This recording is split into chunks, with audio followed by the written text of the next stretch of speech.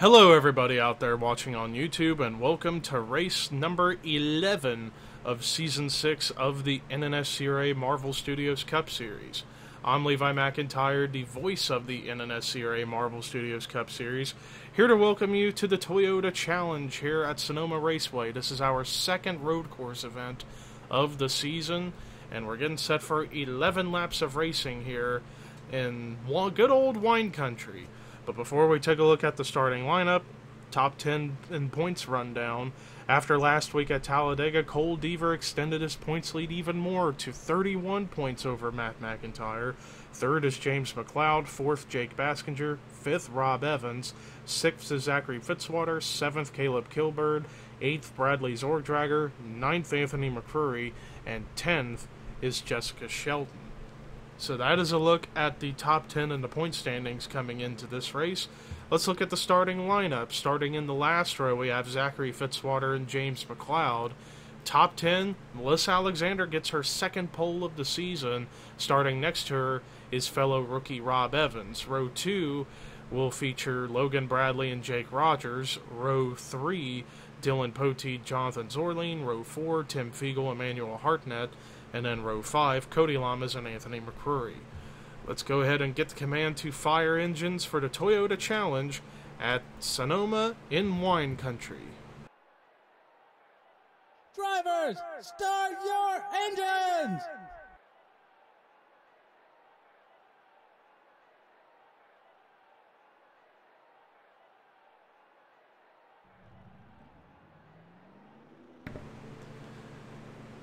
As all 40 drivers going through the apex hairpin before they get to the start-finish line to get this race underway. Whoa, a little bit of contact with some drivers on the inside line for this restart. So this, or not the restart, but the pacing lap before the start of the race. So the field might get cluttered as a result. But ladies and gentlemen, it is time to boogity, boogity, boogity go racing.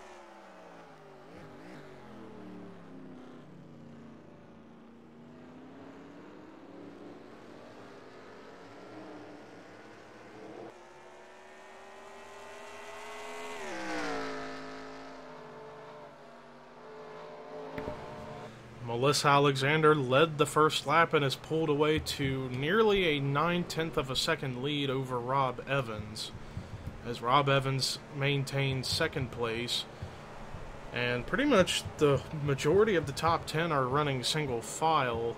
And now I saw on that first lap, Logan Bradley in the 90 last scored in 12th, pretty much overdrove the final corners before we got to the hairpin, and just flat out nearly wrecked his car and somehow kept it straight and still running in the top 15. And now actually about to try and take 11th from Kyle Matthews, but ended up having to slow down to keep from running into the 42 because they came dangerously close to running into each other right there in that corner. And you're going to be seeing some drivers, they're going to overdrive this corner here and maybe get up into the rumble strips and into the dirt. Possibly. But back up at the front, Melissa Alexander still maintaining the race lead, but let's see the margin this time. It was almost 9/10 at the end of lap 1. Now it has extended to nearly 1.6 seconds. Closest battle we've got going on track right now is Kyle Matthews, Logan Bradley still fighting for real estate in the 11th position. Right now, Bradley would have that spot. Unless... No, this is actually for 12th. Never mind. This is actually a battle for the 12th position between the 90 and the 42.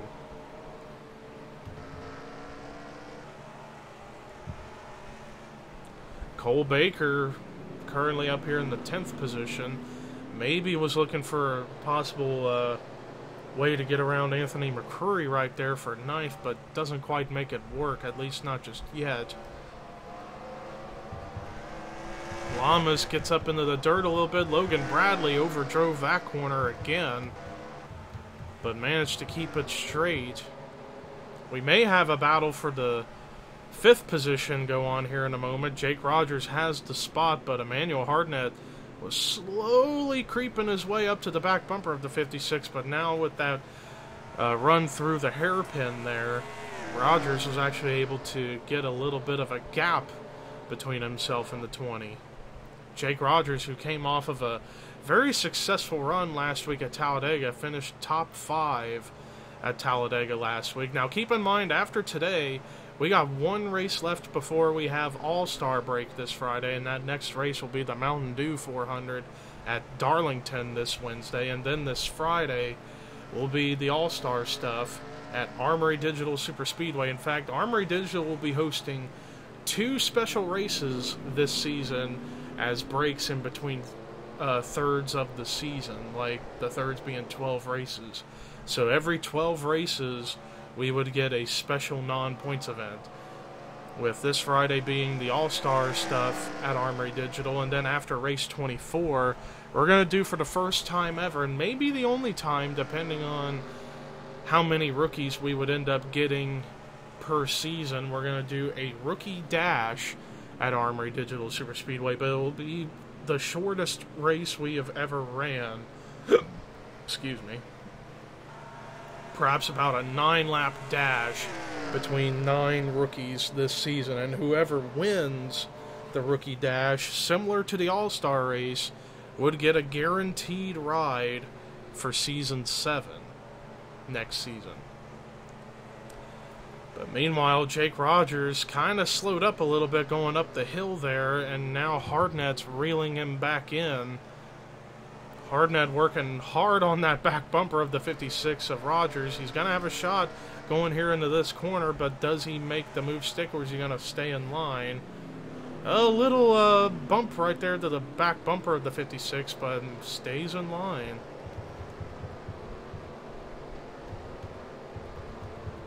Meanwhile, the closest side-by-side battle we got right here, last scored around 26th or 27th, Charles Sanford and Caleb Kilburn fighting for position. Let's see what happens. Whoa! Huge contact, but they saved it. Looked like Caleb Kilburn maybe either just got tied off the corner or hit a rumble strip and just got up into the 03 and almost took each other out, but managed to save it and maintain position, which was impressive. Great driving on the part of the 99 and the 03. Then we got a side-by-side fight going on here between Jay Jefferson and Johnny Gardner. That would have been for the 22nd position right there. Although Benjamin Miles has reeled his way into the fray for himself, even Carson Gum as well.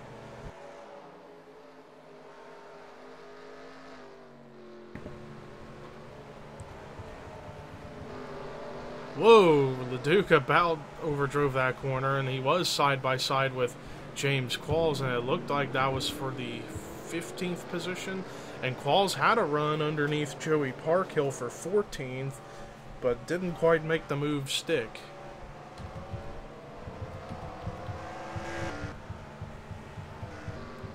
As we go back to check out what's going on up here at the front, as we're pretty much at the halfway point, and Melissa Alexander has led every lap so far and continues to pull away as she's looking for her first career win in the Marvel Studios Cup Series.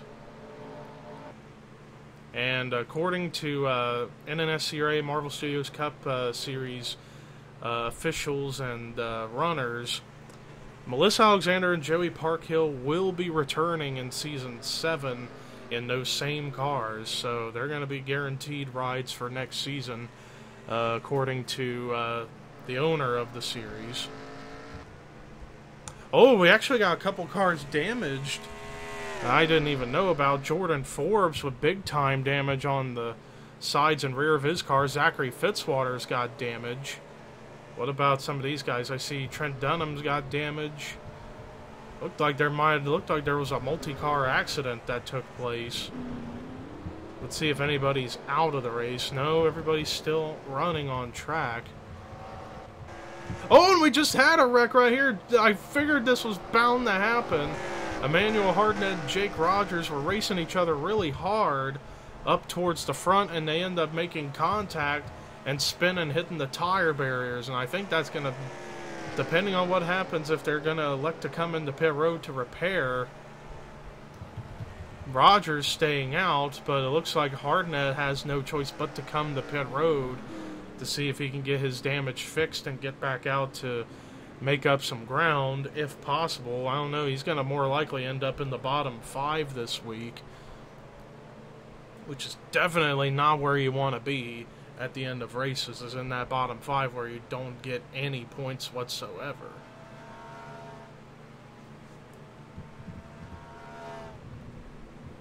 But let's see if Hardnett's going to try and strive on through to the end of the race, or is he going to retire? Looks like he's going to try and continue. Johnny Gardner, I didn't realize, was in the very back over there. But good news for a lot of drivers. That moves a couple of drivers up through into the top 10, like Logan Bradley up to 9th and Joshua Collard up to 10th. And I guess earlier, Qualls was able to get around Joey Parkhill for a spot on the racetrack. As far as where's the closest side-by-side battle going on, right here, Jessica Sheldon, Benjamin Miles going at it.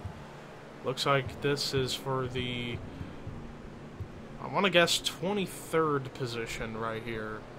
And Sheldon going to get the advantage. Sheldon, who won at Talladega this past weekend, not having the best of runs going on here today at Sonoma. But back up here at the front, now off to nearly a 4.5 second lead. Melissa Alexander, who's led every lap from the pole, and all she's got to do is just keep it straight and not make big mistakes, and she's got this win in the bag.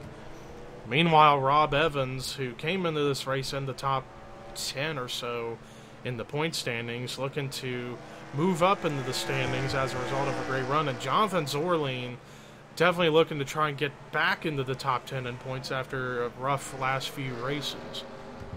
Dylan Poteet looking to try and make some noise. Tim Fiegel just trying to improve upon the struggling start he's had to the season.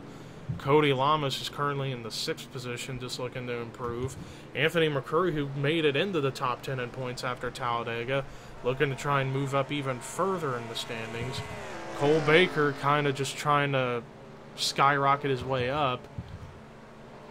Logan Bradley, who came in dead last in points, looking to try and get out of this slump he's in hopes of getting higher and higher in the point standings.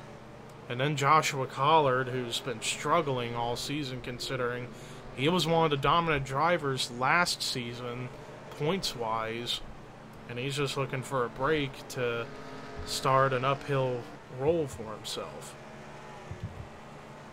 Meanwhile, it looks like Joey Parkhill actually was able to gain a couple spots as he moved up to 11th. Rafael Leduc following suit up to 12th. Leduc's been having a good last couple of weeks. Got a top 5 finish, nearly won Talladega last week. Right now having a decent day in 12th. Meanwhile, we're getting ready to come take the white flag as Melissa Alexander came out of the hairpin. White flag is out for the 6 car.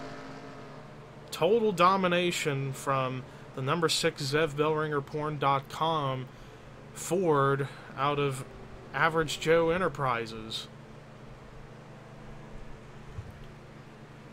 Looking around to see how everyone else is doing on the racetrack. And Emmanuel Hardnett actually ended up retiring from the race, but looks like the bottom 5 has been settled. It looks like it's going to be Fitzwater, Forbes, Gardner, Jefferson, and Hardnett. Definitely not what those guys needed. Closest battle we got going on the racetrack, if I can even find one. No, it looks like it's virtually single file the whole way through.